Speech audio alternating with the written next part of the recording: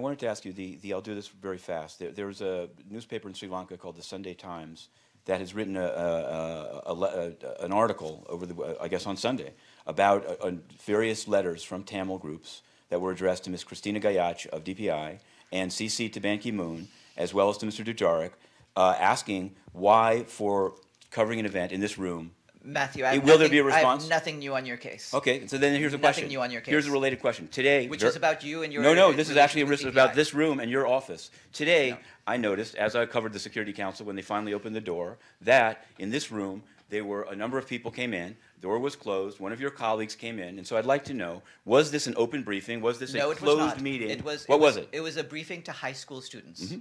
So was it closed? Would a journalist be thrown out of the UN for seeking to cover it? I just want to know, since that happened to me on January 29th. Who lent the room? But neither is it a open? news event.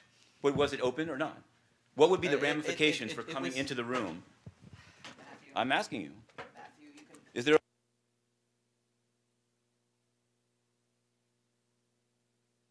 No, exactly. But how is a person supposed to know when this room is open or closed? Suffer affected